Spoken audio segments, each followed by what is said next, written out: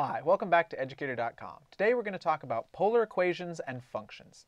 In the previous lesson we introduced a new way to look at location in the plane, polar coordinates. Now by now we've seen thousands of graphs, probably literally thousands of graphs, where x and y are in relationship with each other, right? As the horizontal changes, the vertical changes somehow. Either x and y are both in an equation and we graph the equation, we figure out all the solutions to that equation, we graph it, or y is a function of x and we graph the function, right? As x changes, how will y respond? We can do the exact same thing with polar coordinates. The variables r and theta can be put in some sort of relationship, and then we can graph the resulting polar coordinates. Before you watch this lesson, make sure you've watched the previous lesson before watching this one. You really need to understand polar coordinates on their own. You have to be able to understand how polar coordinates just make locations on the plane before any of this stuff is going to really make sense.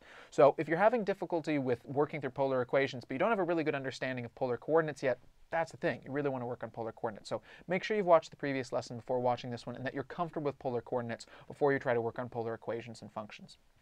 If you can make sense of how polar coordinates work, polar equations and functions probably won't actually be that much harder. All right, let's get started. We can set up equations and functions using r and theta exactly the same way as we did for x and y. Generally, theta is going to be the independent variable, like x was, right? Our x was allowed to change and vary around, and then the y was, r will be our dependent variable in the same way y was. So x was allowed to change around, and y responded to x's changes. Similarly here, it's going to be theta that will be allowed to change around, and our distance out r will respond to the angle that we're at. So here's some examples.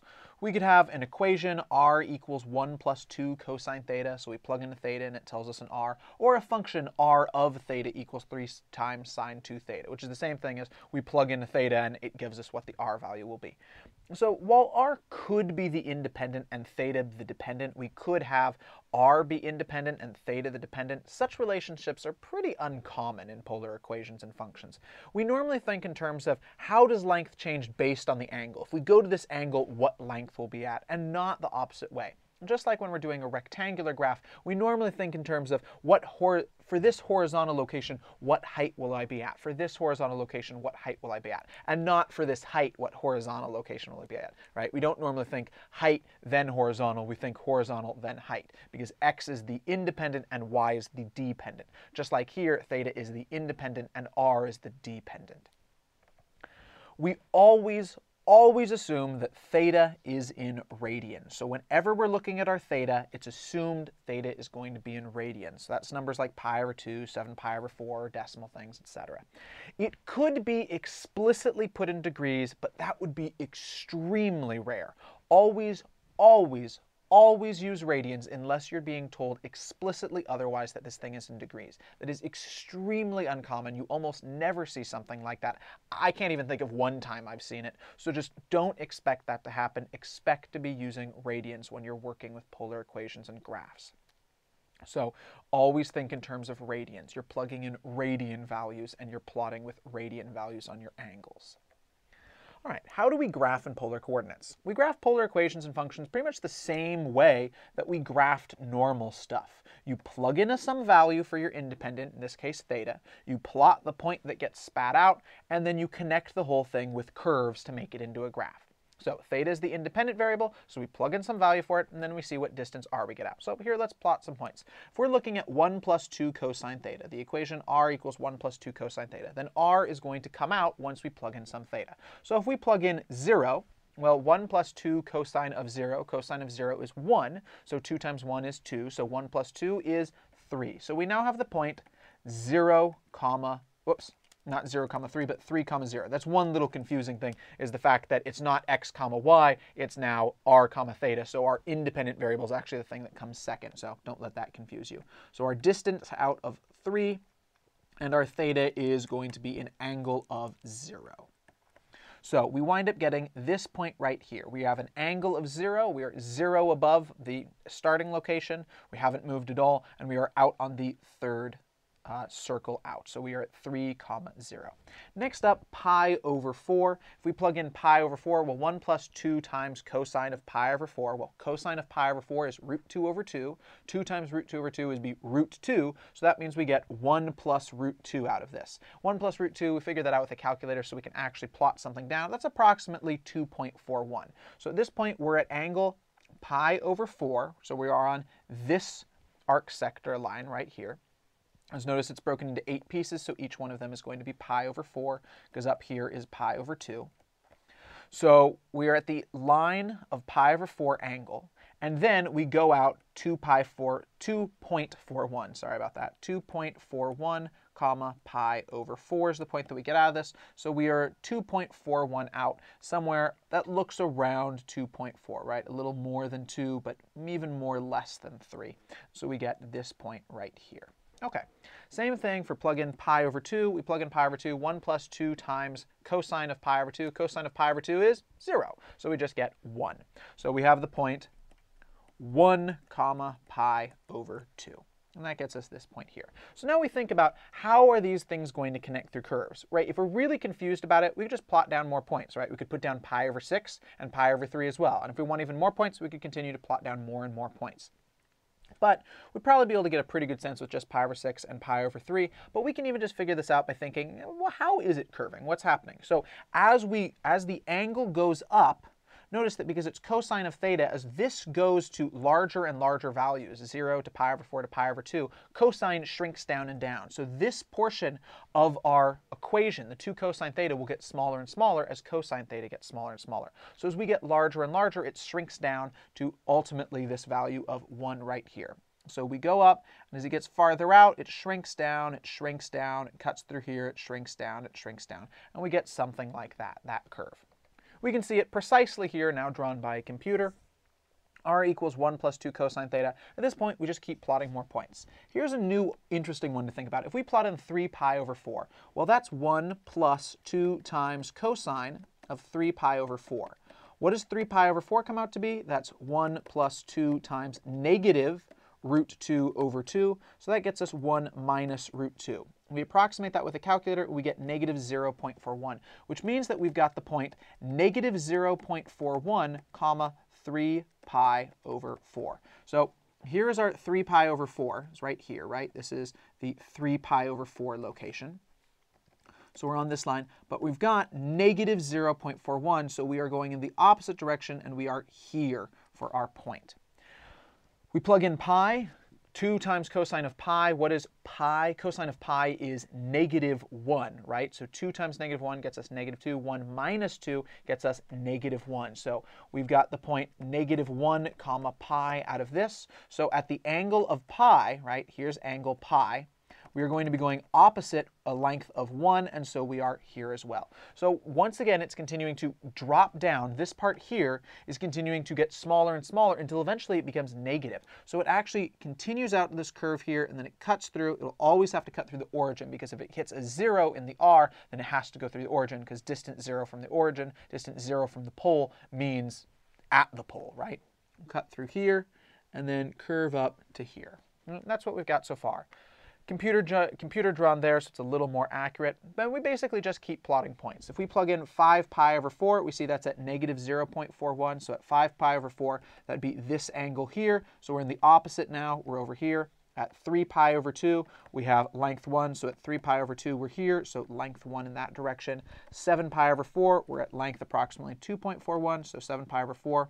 We're out 2.41 from here, and we continue this curving. We can also see at this point, perhaps, that, hey, it's going to wind up being symmetric. If we looked at the entire table of values, we'd see that there's some symmetry going on in the way these distances are coming out, and that we're going to wind up seeing the top part, sort of top part.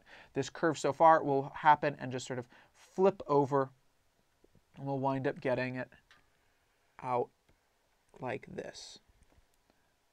And finally, a computer-drawn version that's better than my, slightly imperfect drawing. And that's what we wind up getting out of this. You plot points, you work it out, you graph the whole thing. So just like graphing with rectangular equations, you don't need to plot a huge number of points. It won't hurt. If you plot more points, it's not going to hurt.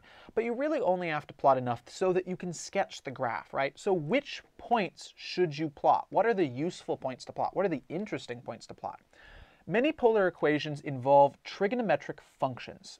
The interesting points are when the trig function produces a 0, so when we plug some theta into that trig function and it spits out 0, or when it spits out an extreme value. For sine and cosine, that's positive or negative 1. Plugging in those values for our theta lets us see what are the most extreme values that our function is going to make, which helps us have an understanding of how the whole thing's behaving. More points will just make us smoother, easier to make the curves, but those are the most important ones of all, so you definitely want to make sure that you're plotting those. So if we want to try to plot these extreme values and these zeros, we want to figure out where will these interesting values occur? How are we going to get to it? So trig function, they tend to have a pattern. We're used to working with sine and cosine. So we want to think in terms of sine, we have to plug in 0 or pi over 2 or pi, right? If it's sine of theta, we have to plug in 0 or pi over 2 or pi or 3 pi over 2. Any of these would wind up getting an interesting number, right? Sine of 0 is 0. Sine of pi over 2 is 1. Sine of pi, 0. Sine of 3 pi over 2, negative 1. We're used to working with that from all of our work in trigonometry. If we go to something else though, like cosine of 5 times theta, well, it's not just theta in that anymore, it's 5 times that. So if it were cosine of something, we'd want that something to be 0, and then pi over 2, and then pi, and then 3 pi over 2, and then 2 pi, and so on. But in this case, it's 5 times theta, so that has to be taken into account in how our something works. So the 0 that's still going to just be the same, right? So if we plug in a 0, 5 times 0 still gets a 0. But if we want to try to figure out pi over 2 equals 5 theta, what does our theta have to go in to get that interesting first value of pi over 2? We divide both sides by 5 and we'd get pi over 10 equals theta. So pi over 10 equals theta, because if we plug in pi over 10, 5 times pi over 10 is pi over 2. Cosine of pi over 2 gets us 0. So that's our next interesting thing. Similarly, it's going to continue on this pattern of pi over 10 being the interval here, right? Pi over 5, said that the wrong way. 5 times pi over 5 would get us pi. Cosine of pi, negative 1, interesting value.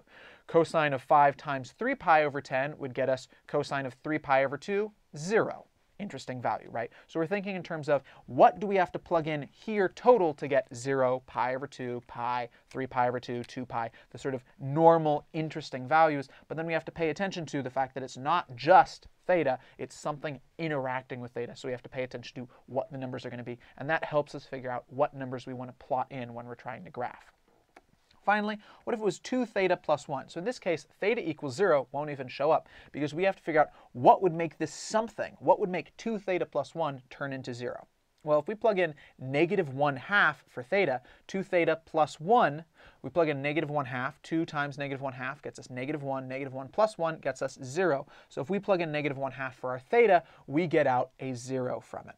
What if we plug in theta equals pi over 4 minus 1/2? Well, then we've got 2 theta plus 1. So 2 times pi over 4 minus 1/2 gets us pi over 2 minus 1 plus 1. So we get pi over 2 out of this. Let's work that one out. If we had 2 theta plus 1 equal to pi over 2, we'd have to work out how to get to this. So 2 theta equals pi over 2 minus 1 theta. If we're trying to get to this value of pi over 2, if we want this whole something here to come out to be pi over 2, the theta will have to wind up being pi over 4 minus 1/2. And that's where we're getting it. Same thing if we want this whole something to be pi, we wind up needing pi over 2 minus 1/2. If we want the whole something to be 3 pi over 2, we need to plug in 3 pi over 4 minus 1/2 for our angle theta. Notice that in each one of these, we're stepping up by pi over 4 each time. Over here, we were stepping up by pi over 5 each time. So once you start to notice the pattern will normally continue. But it will depend on the specific circumstances of what is inside of your trigonometric function. Beyond looking for these interesting points, you might notice repetition in trig functions leading to symmetries in the graph. Depending on the way the trig functions are set up, you might notice, oh hey, all the same stuff's going to happen here, and because of the way my angle is going to work, oh, there's going to wind up being a symmetry occurring in the graph. If you notice a symmetry, if you see a symmetry will certainly occur, just use that to make graphing easier. You won't have to plot all those points because you'll see, oh, it's just going to wind up doing effectively the same thing, but reversed or flipped in some way.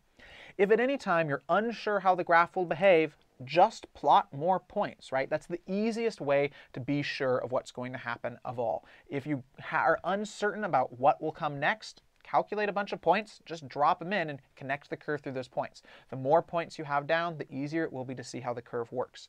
After time, you'll develop a sensibility, you'll get an intuition for how these curves are going to come out, how they're going to look, so you won't have to plot as many points. But when you're just starting out, if you're uncertain about a graph, plot more points and you'll have a good idea of where to go.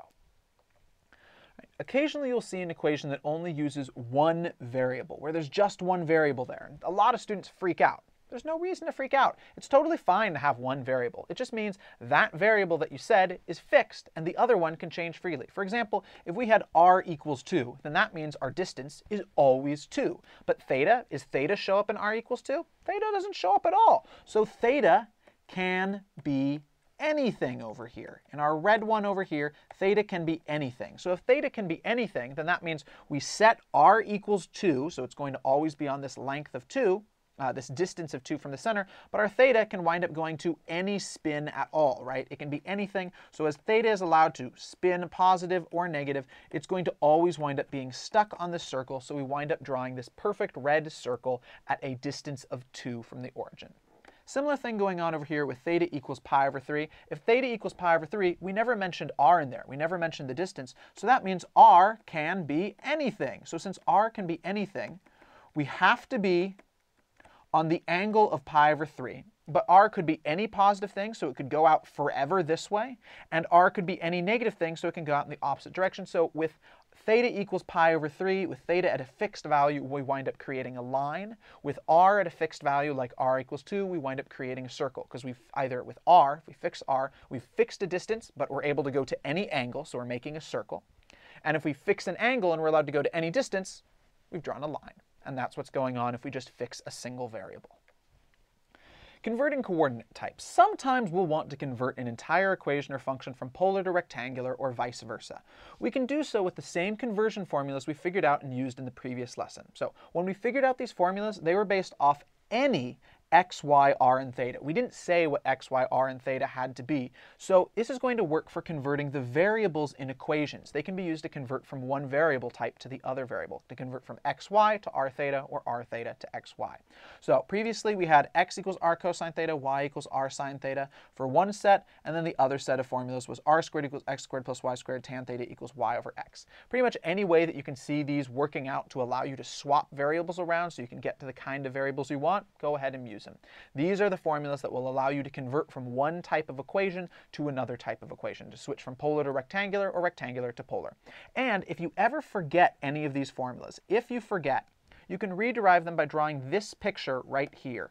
Because we know that r is always the hypotenuse, and we know that x and y are the horizontal and vertical, and we know theta has got to be the angle inside of the triangle, so we can figure out all of these equations. X equals r cosine theta, y equals r sine theta, r squared equals x squared plus y squared, tan theta equals y over x, just through basic trig, because we know right down here it is a right triangle. So you can just use basic trig and rederive this. If in the middle of an important exam they all disappear from your head, you just draw a picture and you go, basic trigonometry, right? Not too hard. All right, polar equations allow us to make really interesting graphs. That is to say, wacky, bizarre, cool, strange graphs. Graphs that look nothing like the kind of graphs we're used to with rectangular equations. So they allow us to make really, really interesting stuff very easily. For example, look at this red one right here. Could you imagine figuring out any way to graph that with rectangular x and y, to make an x and y equation that could make this flower-looking thing? Like, that looks so unlike what we're used to graphing, but it only takes 2 times sine of 6 theta plus 0.5. We're able to say that incredible thing where it's got these large petals and these small petals and a bunch of them repeating in this kind of symmetrical pattern with very, very little work. Very, very little writing is required to be able to make this incredibly detailed picture. Same thing over here in the blue picture. We're able to get this weird sort of smushed thing that doesn't really look like anything specific, but it's a picture and it's not very hard to write out. Once again, 2 cosine theta minus sine of 5 times theta. And we're able to get this very strange looking picture that there'd be no easy way for us to create a graph with x and y coordinates that we'd be used to using here. But in polar graphs, it's pretty darn easy to do. We can make really interesting things that we're really not used to seeing before with not that long an equation. Polar equations and functions are really a new way of thinking about graphing. As such, it is a great time to use a graphing calculator. This is like the best time for graphing calculators. Plot random equations in there, alter equations that you already understand, and just get a sense for how polar stuff works by playing around with graphs on a graphing calculator. If you want more information, check out the appendix. There's an appendix to the course entirely on graphing calculators, how to use graphing calculators, what good graphing calculators are. And even if you don't own one and you're not going to buy one, absolutely for sure, there are free options out there. So there's lots of cool stuff where you can go like just on the web really quickly, and in 5 minutes you can be graphing polar stuff. Heck, probably in 1 minute you could be graphing polar stuff. And you'd be able to get that without having to spend any money on a graphing calculator, and just playing around. Playing around for this stuff is going to help you understand polar graphs massively. Just, trying different stuff, screwing around, putting in things, looking at how changing one number here changes the whole thing. Just being able to see that incredible speed of responsiveness of a graphing calculator, being able to change immediately when you do something. You don't have to take all the time to plot it carefully because that goes so slowly it's hard to realize what's going on. But if you just change one variable in a graphing calculator and it creates a new graph, you'll be able to gain this really beautiful intuition of how polar graphs work, how a polar equation creates the graph associated with it. So I really, really strongly recommend, if you've got a graphing calculator, and even if you don't have a graphing calculator, check out the appendix. I'll talk about lots of places where you can get free ones where you can just go play with them right now immediately, and you'll be able to get a really good understanding of how polar graphs work with not that much effort. Just playing around for 10, 15 minutes will give you such a better understanding of polar graphs if you find them difficult even in the slightest. Also, I want to point out one really important thing. When you're using a graphing calculator, pay attention to the interval that theta has. Normally they're going to start off your theta being from 0 to 2 pi, and that's going to often be enough to give you the entire graph, but it won't always. It might not show you everything. So if it doesn't show you everything you need to see, if there's some part missing, you might want to expand it, and you might not even realize there's something missing. So you might want to just try increasing your interval to like -6 pi to +6 pi, or -10 to +10, and just see if that changes the graph. If it doesn't change the graph, then you know a 0 to 2 pi interval is enough. But if it does change the graph, that tells you you need to think about how big does your interval need to be able to see the whole graph. And maybe it won't even be possible to graph the entire interval all at once on one graph, like we're going to see in example 2. All right, we're ready for some examples. First, let's graph the function r of theta equals 3 times sine of 2 theta. So we plug in thetas here, it gives some value here, and that tells us what our r is going to be. So it's just a plug in a number, get something out of it, and that tells us our r. We plug in some value for theta, we get r. So let's figure out some values for this. Let's figure out how often do we need to do this. Well, we've got 2 theta as our thing in here. So 2 theta, if we were solving for the very first interesting point, which would normally occur at pi over 2, right? 0 is an interesting point, but we can be certain 0 is already going to show up, and that one doesn't tell us as much. Then that's going to be theta equals pi over 4. So we're going to have interesting points occur at an interval of every pi over 4 that we go out. So let's plug in pi over 4s to figure this out. So we'll plug in thetas. We're going to make a whole bunch of them. And here's our r's. And let's plug in, if we plug in 0, so 3 times sine of 0 is 0, so we're just going to get 0 in here. If we plug in pi over 4, we figured out our first interesting point was pi over 4. 3 times sine of 2 times pi over 4, 2 times pi over 4 is pi over 2. Sine of pi over 2 is 1. 3 times 1 is 3, so we get positive 3 over here for our r. At this point, we can draw a graph so we can start plotting some things. So we know that we're going to have to at least get out to a distance of 3, and I'll tell you it actually is only going to go out to a total distance of 3 at the maximum, so we'll have circles every 3. So here is our first distance circle. Pardon me if my circles aren't absolutely perfect, I am but a human. Second distance circle.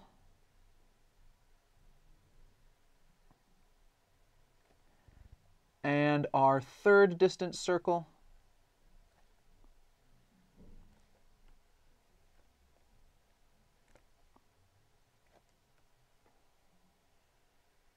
Okay, and then let's see, since we know we're going to be based off of pi over 4, let's cut angles at pi over 4 as well.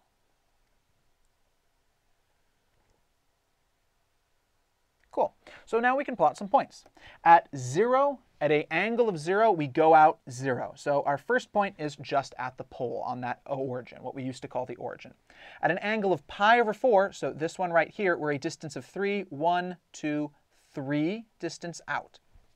Next up, let's try pi over 2, the next pi over 4 forwards, the next interesting point. We plug in sine of 2 times pi over 2, 2 times pi over 2, pi. So sine of pi is 0, so we wind up getting 3 times 0, 0. So by the time we get back to pi over 2, this angle here, we're back down to 0. So what's that look like, right? As pi over 4 goes to pi over 2, it goes down, right? From 0 up to pi over 2, we increase to 3, and then we decrease back down to 0, right? We increase to 3, and then we decrease down to 0. From 0 to pi over 2, we go up to 3 and then down to 0. So as we spin counterclockwise, our thing increases, we touch that, and we spin back down. We get smaller and smaller back down to 0. So that's the first part of our graph. Let's see what else is going to happen here. If we plug in 3 pi over 4, sine times 2, sine of 2 times 3 pi over 4, 2 times 3 pi over 4 is 3 pi over 2. Sine of 3 pi over 2 is negative 1. 3 times negative 1, negative 3. So at an angle of 3 pi over 4, which is here, we're negative 3, so we're going to go in the opposite direction, right? We're going to go opposite. We were going this way, but we're now going to go opposite because it's negative 3. So we're at 1, 2, 3 here. And then at pi, the next interesting place, sine of 2 pi is 0. 2 times pi, 2 pi. So sine of 2 pi is 0, so we get 0 once again here. And so it's going to do the same thing, where as it goes from pi over 2 to pi, it becomes, so here's 0, here's pi over 2, here's pi. So for the first part, it went up to 3, and then it went back down to 0 when it got to pi over 2. And now it's going to go down to negative 3, and then it's going to go up to to 0. So we're seeing it go up, and then down, and then negative, and then back to 0. So for this part, it's going more and more negative, so we wind up seeing it curve out like this as it gets to larger and larger angles. And we see it spin this way. Okay. Next up, we have 5 pi over 4. At 5 pi over 4, we plug that in. 2 times 5 pi over 4. 2 times 5 pi over 4 is going to be 10 pi over 4, which is the same thing as 2 pi plus, well, let's just write this out because that way it's a little less confusing. 5 pi over 4 times 2. So 2 times 5 pi over 4 is equal to 10 pi over 4. And hey, look, that's the same thing as 8 pi over 4. Oops, that should be an equal sign. 8 pi over 4 plus 2 pi over 4. So that's the same thing as 2 pi plus pi over 2. Hey, everything that we've got here is just going to wind up being the same thing as this. The pi over 4 here will match up to the 5 pi over 4 here. So we're going to wind up getting 3. And this idea in mind, we could actually realize really quickly, pi over 2 here is going to match to, 6 pi over 4, which is 3 pi over 2. So as we go that extra pi forward, because we've got this 2 here, it's going to wind up repeating everything as well. Our angles will be new and different and interesting, but the r's will wind up repeating. We're going to see a repeat of this part here is just going to repeat here. So 3 pi over 2 gets us 0. 7 pi over 4 will get us negative 3, and 2 pi, we will be right back where we started, 0, so it will wind up getting back to where we started. So let's plot 5 pi over 4. At an angle of 5 pi over 4, we're at this part. We go out a distance of 3, so we're here. So we just got back to the origin when we were at pi. Same thing, it curves out, grows larger when it gets out to it, and then it gets smaller and smaller at this point. It drops back down. We're starting to see some symmetry. It's like there's petals here. Petals is a way of talking about this. 7 pi over 4. At 7 pi over 4, we're here, but once again, it is negative 3, so we go the opposite direction. So we go out to here. And there we go. They should be perfectly symmetrical. If the graph was absolutely perfect, it was drawn by a computer, they'd wind up being perfectly symmetrical petals, but we can get a pretty good sense of what's going on even drawing it by hand. Second example, graph the equation r equals 1.5 raised to the theta over 2, where theta is between negative 2 pi and 2 pi. So it goes from negative 2 pi to 2 pi. So at this one, let's start off, we'll graph. Well, we have really no idea of what this is going to wind up being. So we've got 1.5, r equals 1.5 raised to the theta over 2. So we're dividing our theta by 2. So we know that we're going to want 0 in there because it's smack dab in between negative 2 pi and positive 2 pi. And we'll want to go all the way down to negative 2 pi and all the way up to 2 pi. So let's do this by pi over 2. Pi over 2s will be easy to graph as well since they're the cross axis that we normally have in there.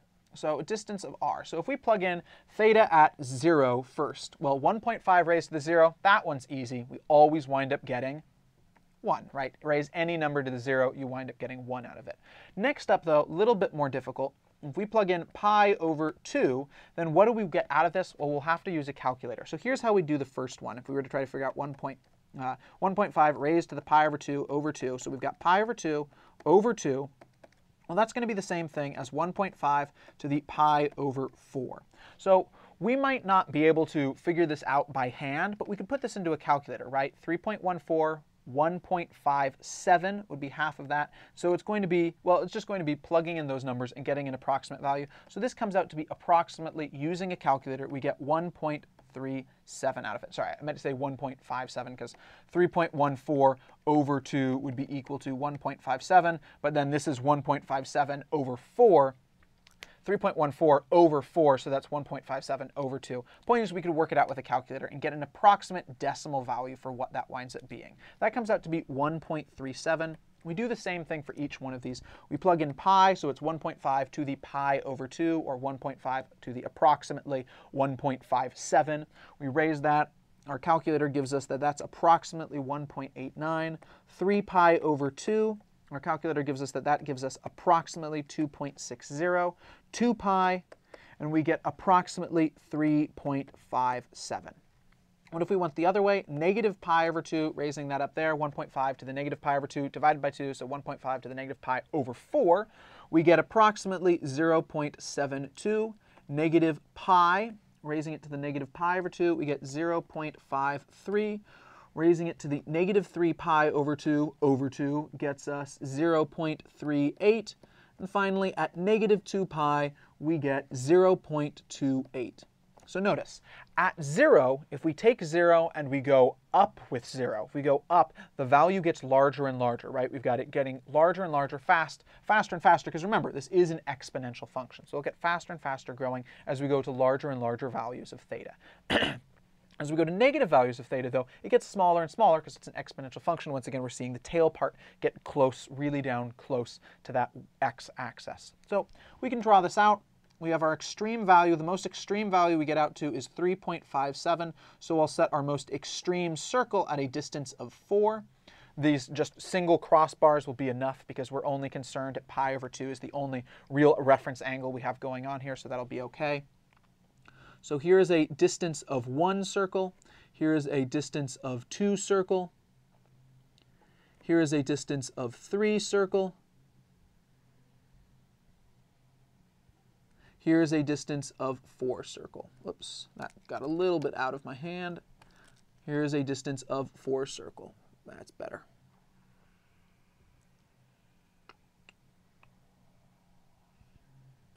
Okay, so that's a pretty reasonable setup for our axes. At this point, we can plot some points. So at 0, at an angle of 0, we are 1 out. So here's our first point.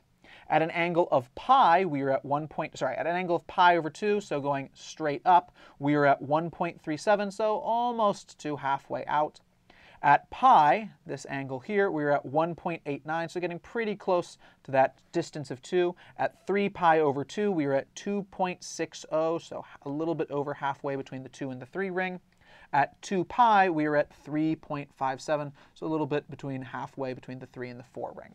So we've got this as we go to a larger and larger angle, the distance out increases. We see it spiraling out the farther out it gets, right? It continues to spiral out this way.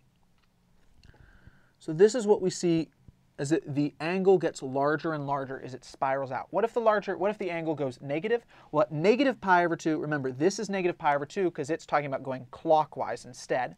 So at negative pi over 2, we have 0.72. So 0.72 around here. At negative pi, that's here, because remember, clockwise now. So we're at 0.53. At negative 3 pi over 2, that's this one here, we're at 0.38. At negative 2 pi, we're at 0.28. So we wind up seeing it continue the spiral in and in and in and in and in. So negative 2 pi to 2 pi, that's what's stopping this from continuing out forever. If this was allowed to keep going forever, we'd see it spiral off way out forever. If this was allowed to continue forever, we'd see it spiral into the center more and more and more and more. So that negative 2 pi to 2 pi, that's why we have to have an interval set, is because sometimes if we don't set an interval, we could just keep going forever. Right? And that's why we have it set in our graphing calculator. If you're using a graphing calculator, you have to pay attention to the interval, because sometimes it will wind up cutting off parts of the graph that you want to see, right? You wouldn't see that part where it gets to continue to spin in if you didn't have a larger than 0 as the bottom of your interval. You have to go to negative 2 pi, negative 4 pi, negative 10 pi to really get a sense of just how much that spirals into the center. All right, third example, convert the equation from polar to rectangular, then solve for y in terms of x. So what were all of our equations? We have x equals r cosine theta is one of our formulas for changing. Y equals r sine theta is another formula. R squared equals x squared plus y squared is another. And tan theta equals y over x. So in this case, we see right off the bat, 6r squared times cosine squared theta. We're not quite sure about that part, but hey, here's r sine theta, here's r sine theta, so we can swap them out. That's 3y equals 7. What about this part here, right? What about r squared cosine squared theta? Well, we realize that sounds an awful lot like r cosine theta. So how can we get r cosine theta to show up there? We maybe think, oh, well, there's r squared, there's cosine squared. We can pull that squared out, and we could write this as 6r cosine theta, and then that whole thing squared. And then minus 3y equals 7. So at this point, we can swap out x equals r cosine theta. So we've got 6 times x squared minus 3y equals 7. Add 3y, subtract 7 on both sides. So we've got 6x squared minus 7 equals 3y. We can divide by 3 on both sides. So we could write this as y equals 6x squared minus 7, and that divide by 3. So we've managed to convert this to rectangular x and y, and it's now in the form y equals stuff involving x. What if we're doing the reverse? We're going from rectangular to polar. So last time we went from polar to rectangular, so now we're going the other way. So solve for r in terms of theta. Once again, we've got the same x equals r cosine theta, y equals r sine theta, r squared equals x squared plus y squared, and tan theta equals y over x. So in this case, we see, oh, hey, that's nice. We've got r cosine theta, r sine theta, we've got y, we've got x, so we can just swap those out directly, right? We can swap them out for what we have here. So we swap them out. Y is r sine theta equals 2 times x is r cosine theta, so 2 times r cosine theta plus 3. So at this point, we were told to solve for r in terms of theta. So we need to get our r's on one side so we can get just r by itself. So we move the 2r cosine theta over by subtracting it. So we've got r sine theta, now minus 2r cosine theta from both sides, equals positive 3 is still left over here. Now notice we've got an r here and an r here, so we can use the distributive property in reverse. We pull that r out, and we've got sine theta minus 2 cosine theta equals 3. We now divide that out, so we have just r. So r equals 3 over sine theta minus 2 cosine theta. That might be a little surprising. That seems like a fairly complicated thing if it's going to just give us a line, right? But some things, polar is better at graphing certain kinds of pictures, and rectangular is graphing other kinds of pictures. So it depends on the thing. Rectangular is great for graphing lines. Polar is not as great at graphing lines. And you might be surprised that that would even wind up coming out to be a line. Try plugging it into a graphing calculator, and you'll see that winds up giving us y equals 2x plus 3. It's just another way of graphing it. You might have a little bit of difficulty seeing why that winds up giving it. If you think about it, this bottom part here is going to sort of work as an asymptote as it approaches the same angle that this line is based on, which is why it's going to shoot off infinitely in both the top and the bottom. So think about that for a while. Try graphing it. Just in general, try to play around with graphing as many polar functions as you can. It will really give you such a great sense of how the stuff is working if you just play with it for a while on a graphing calculator. All right, we'll see you at educator.com later. Bye.